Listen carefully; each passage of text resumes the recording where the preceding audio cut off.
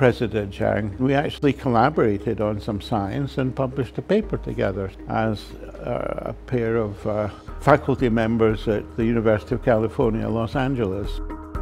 I have to come and spend some time here and get to know the University, Hong Kong, but the attraction is the unique attitude of the young researchers at the graduate level and at the postdoc level.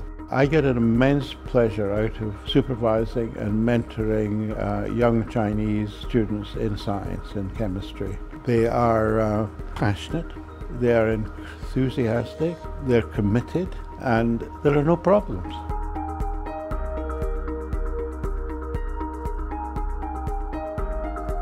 I think basic research is hugely important, and there is some very excellent basic research being carried out here in Hong Kong University at the level of chemistry and material science.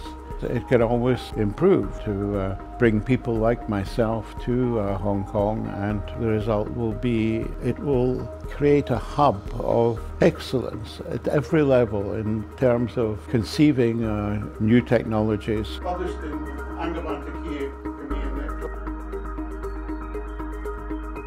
We will see over the next few years Hong Kong become a magnet for people who want to come and do extraordinary things in science and engineering. The sky's the limit. This is a little gem of a place to do things that are going to be quite remarkable in their time, and is a godsend for many of us that want to continue collaborating, because there's a lot of superb expertise in the best and the average even departments of science in China. My view is that in chemistry and material science, the leadership in research and development of fundamental ideas and maybe even applications has already passed to China from the United States. And it'll only get stronger as the years go on. I'm not involved in a job of doing some work.